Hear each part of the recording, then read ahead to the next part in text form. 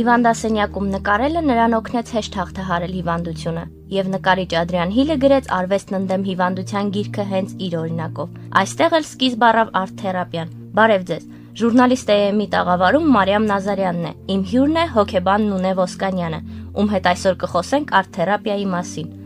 Պարը, ֆիլմ դիտելը, խաղեր խաղալը գիտենք, որ ժամանցի եւ զարգացման միջոց են։ Պարզվում է հոգեբանորեն այն օգնում է մարդուն։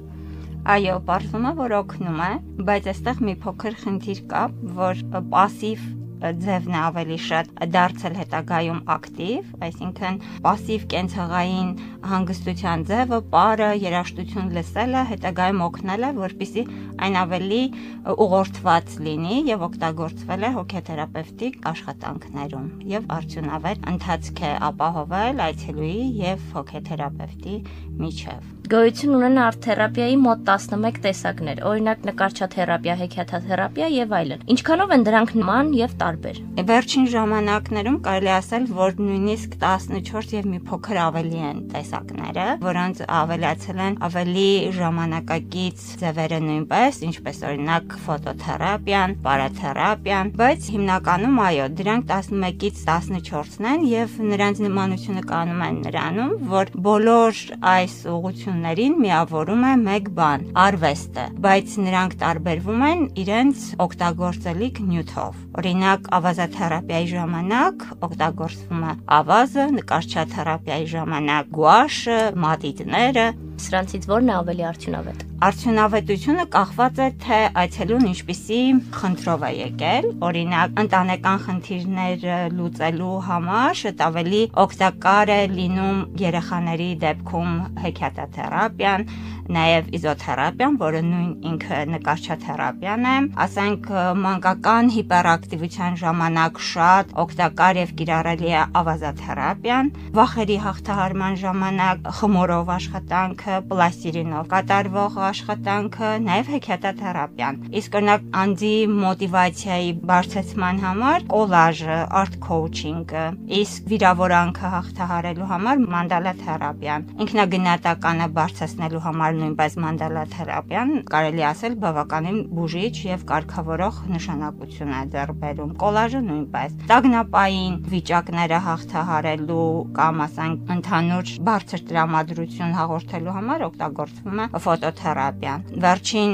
շրջանում ուսումնասիրություններ են արվել, որ օրինակ աուտիկ երեխաների հետ աշխատանքի ժամանակ շատ ակտիվորեն օգտագործվում է երաշտաթերապիան եւ բավականին բուժիչ ազդեցություն է թողնում։ Այսինքն հենց այնպես չի օգտագործվում որևիցե ուղղությունը, այլ խիստ փոխկապակցված է այցելուի խնդրից։ Եվ ըստ այդմ հոգեբանը ընտրում է կամ տվյալ դեպքում արտ-թերապևտը ընտրում է համապատասխան արտ-թերապիայի որևիցե ուղղությունը։ Երբանից ընտրեցիք հոգեբանության այս ուղղությունը։ Անկեղծ ասած, դա բավականին խորքային պատճառներ ունի, քանի որ ես 1988 թվականի դեկտեմբերի 7-ին Պիտակի երկրաշարժի ժամանակ եղել եմ ընդամենը 10 տարեկան եւ ինքս մնալով երկար ժամանակ փլատակների տակ ունեցել եմ որոշակի եւ առողջական խնդիրներ եւ որը նաեւ հետևանք է ունեցել հոգեբանական որոշ խնդիրների եւ երբ որ մի քանի ամիս հետո մեր դպրոց այցելեցին ԱՄՆ-ից եկած մի շարք արտ-թերապևտներ, հոգեբաններ, որոնց մասին խորհրդային եւ հետխորհրդային ժամանակներում գաղափար անգամ չունեին եւ դա բացարձակ նոր մասնագետներ էին ինձ համար եւ երբ որ աղետից տուժված երեխաներին հավաքեցին մեկտեղ եւ խնդրեցին նկարել, ինձ համար շատ բացահայտում էր հոգեբանների հարցերը եւ ընդհանրապես հոգեբանությունը որպես մասնագիտություն ընտրելու համար հետագայում հասկացա, որ այդ ունեցել է շատ մեծ ազդեցություն իմ կյանքում եւ այդ հարցերը իմ նկարի հետ կապված շատ խորքային ու հետաքրքիր էին։ Ճիշտ է, տարիներ հետո շատ աղոտ էի հիշում դրանք, բայց կարելի ասել այդ օրը ունեցել է բավականին խորքային կարևոր նշանակություն մասնագիտության ընտրության հարցում, քանի որ բացահայտում է եղել հենց այդ օրը, թե ինչպես կարող է երեխայի նկարած նկարը շատ բան խոսել իր ապրած տագնապային հոգեբանական խնդիրների մասին։ Հայաստանում մարդկանց հիմնական մասը դեռ խուսափում է հոգեբաններից։ Ինչպես կոտրել այս կարծրատիպը։ Կարծում եմ դա մի փոքր կախված է մեր մենտալիտետից, քանի որ մենք սպეციფიկ ազգ ենք այդ առումով եւ մեզ կարծես թե բավարարում է ընկերական շփումները, մենք հաճախ ենք ընկերների հետ թեյախմություն կամ սրճախմություն կազմակերպում եւ հակված ենք բավականին շատ քննարկելու մեր խնդիրները, այն հարցերը, որ մեզ անհանգստացնում է։ Դրա համար մեր իրականության մեջ կարծես այդ շփումը մի տեսակ լրացնում է այն բացը, որ անձը կարող է վերցնել հոգեբանից։ Իհարկե, դրանք շատ տարբեր են Եվրոպայում կամ Ամերիկայում, քանի որ մարդկանց համար շատ կարևոր եւ առաջնային նշանակություն է ունենում ժամանակը եւ կարծես մարդը մեկուսացված է լինում այնտեղ։ Դրա համար յուրաքանչյուր մարդու կարիք է զգացվում, որ ունենա ինչ-որ մեկը իր կողքին եւ տվյալ դեպքում լինում է հոգեբանը։ Իսկ Հայաստանում այդ բացը կարող են լրացնել ընկերները, ծնողները, ինչ չէ, ազգականները, բայց իհարկե դրանք շատ տարբեր են, որովհետեւ որպես կանոն ավելի շատ այստեղ ուզում են հոգեբանին դիմել եւ խորհուրդ հարցնել, որը ամենասխալ կարծիքն է մեզանում, որ հոգեբանը դա այն մարդն է, ում մոտ մենք այցելում ենք, ուղում ենք մեր հարցը եւ հոգեբանից ստանում ենք պատասխանը, իրականում այդպես չէ։ Հոգեբանի ամենակարևոր գործառույթն է, որ նա այցելուին ուղղորդում է տարբեր հոգեբանական տեխնիկաների միջոցով գտնել իր իսկ հարցի արդյունավետ պատասխանը։ Տարիքային որ խմբի հետ է ավելի հեշտ աշխատելը եւ որ խումբն է ավելի հեշտ հաղթահարում առկա կարծրատիպերը։